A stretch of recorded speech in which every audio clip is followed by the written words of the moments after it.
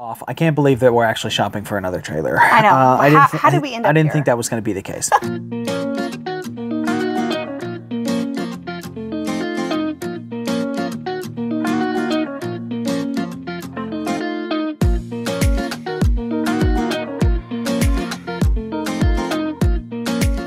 It is true. We are looking at RVs once again. I don't know what's wrong with us. We're never going to be able to get fully away from the RV world, but it's not maybe quite what you think. Welcome back to No Ordinary Path. I'm Kristen, and we are a travel nurse family. We have been full-time traveling for the last 5 years, and right now we are in the middle of a little bit of a break back at our home base in Phoenix, Arizona. We are here until January when we have big plans for our next adventure, which we'll be sharing in the near future. But right now, we're trying to decide in the meantime what we can do for adventure, because we absolutely love adventure. That's part of why we even got into this lifestyle in the first place. Also, update, we have not sold our toy hauler fifth wheel yet, so we really can't do anything until we figure that process out, but we can go out and look. We started with thinking we were just gonna tent camp, we're gonna find a tent, and then we progressed to a little bit bigger, a little bit bigger, a little bit bigger, until we're at like these mini travel trailers now. So come with us as we explore all of our options today. Before we get started, we want to say a big thank you to RV Mattress by Brooklyn Bedding for sponsoring this video. One thing about camping is it's not always the most comfortable night's sleep, but luckily in your RV, you can get a really great night's sleep on a quality mattress that's like the mattress at home. And luckily, RV Mattress makes these great Brooklyn Bedding mattresses for your RV. We have a Dream Foam Essential in our toy hauler. It is a king size Dream Foam Essential, as well as Dream Foam Essentials queen sizes in our garage for the kids to sleep on, and they have made a world of difference. Brooklyn Bedding also makes wonderful mattresses for your house, which is perfect for us since we have both an RV and a house. We love that they have a factory right here in Arizona, and in fact, they're basically neighbors. We've even gotten to visit it and see the quality as it's being made. As one of the very first companies to roll up a mattress and ship it in a box, it was really cool to see how it's done. And it's even more exciting when you see that box on your front porch and you get to watch it expand into a full-size mattress.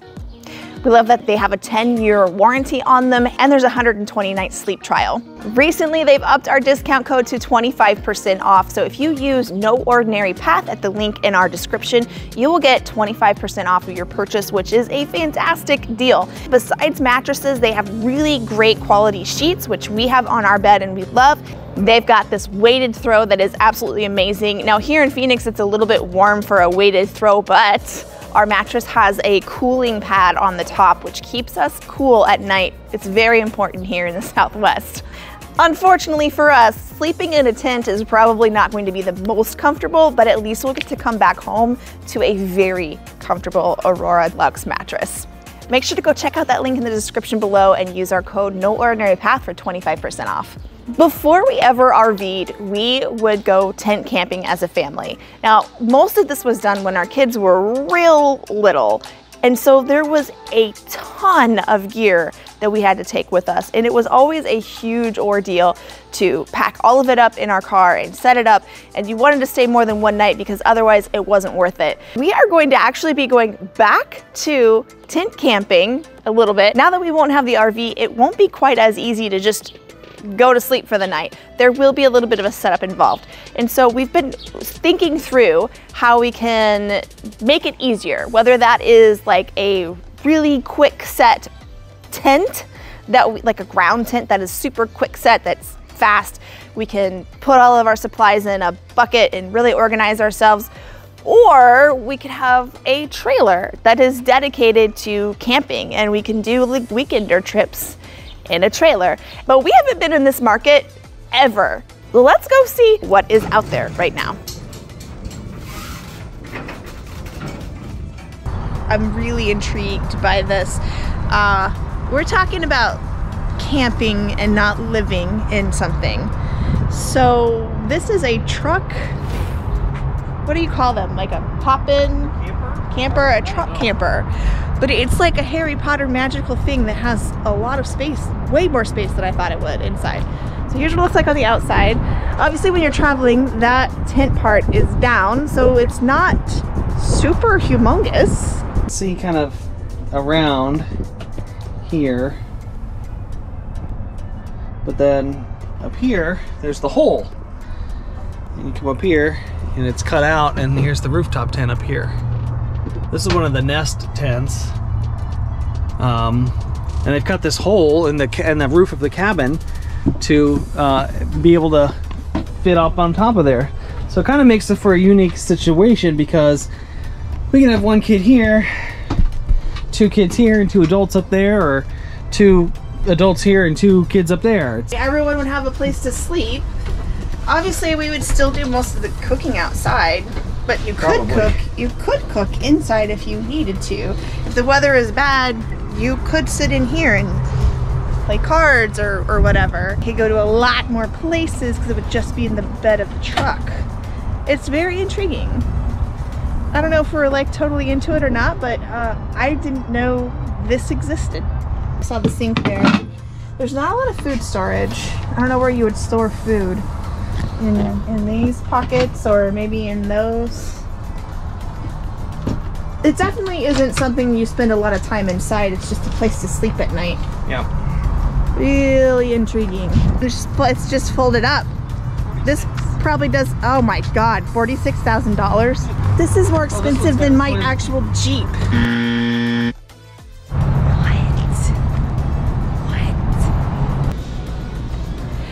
This one is more what we actually came here to look for, because we're thinking of putting a nest tent on top of the Jeep and then pulling this behind. This could be completely outfitted, but could be stored in our backyard so easily. We're in our garage when we're not using it. It's got the galley already on here, so I wouldn't have to put a galley inside the back of my Jeep. And we can still overland. This thing is built to go on trails. With this setup, what we would probably do is John and I would sleep on top of the trailer. The boys would sleep on top of the Jeep, and Chloe and the dog would sleep inside the Jeep. They make these mattresses that you fold your seats down and the mattress goes in the Jeep, and so Chloe and the dog could sleep inside the Jeep while the boys were on top and we'd be on top of the trailer, and then we could all ride in the Jeep when we're on the trails. This one is 33 gross weight, so like fully loaded, that one, the most that one can be is 33. That actually we could pull. This one would be really pushing our limits, I think. Yeah. Yeah, I mean, unless we got a different vehicle. Maybe. But like, wow, this one also is kind of like Harry Potter style. It's huge inside. Inside is quite big. Yeah, it's really big.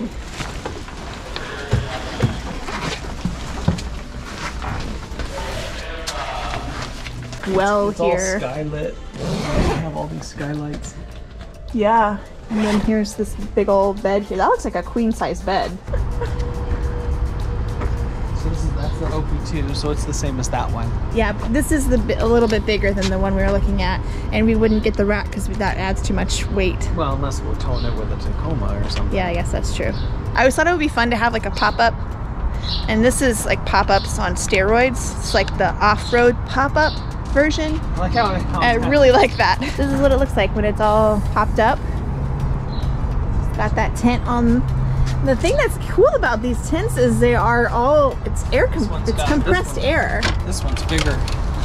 Bed on each side. Here, bed over there, and bed here. It's still kind of expensive. Yeah. I mean, Wendy was 28 when we bought her.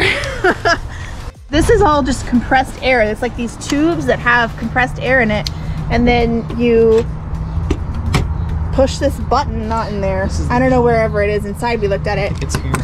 You push this button and then it inflates in like 2 minutes. We're out looking again at overland options. It's a tough call because we are really torn in between, should we get one trailer that meets all our needs? And what we're talking about here is a trailer that's beefy enough to be able to take to the trails. Maybe not like a true Jeep trailer that's going to go on all of the hardcore all of the hardcore off-road trails with us. They certainly make those. Yeah. But maybe something that we can find that's in between, that's also maybe big enough to put like the bikes in and stuff like that when we're traveling across the country, because boy, we sure beat up our bikes. Yeah, and we definitely still want to go take contracts. We still have places we want to go visit. So having a trailer to haul our gear in, even though we're going to stay in an Airbnb or stay in a furnish finder or something, having something to haul with, and then also once we get there to go explore with, is really appealing to have something that's all in one. Yeah. But we're finding that they're expensive. They're expensive, and they're not as beefy.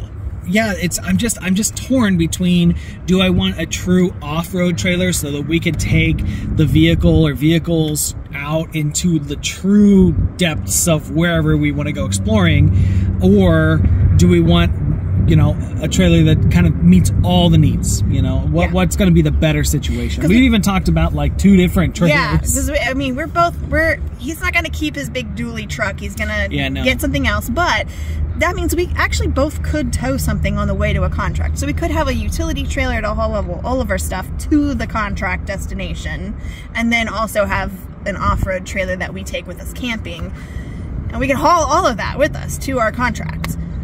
We'll see. I don't know. It's kind of funny because we're like going full circle. We were like, we're done RVing, and now we're looking at RVs again. Well, sort of. Sort of. We're going to, I mean, if we go that route, we're going to go from like the largest toy hauler to the smallest one you could possibly buy.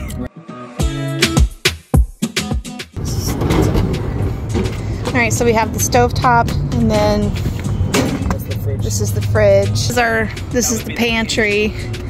Well, you wouldn't want to put anything in there that might melt. And then we've just got the bat wing. It's like the nice little hybrid so that we could take it out. And I like this particular one because it has that kind of enclosed storage.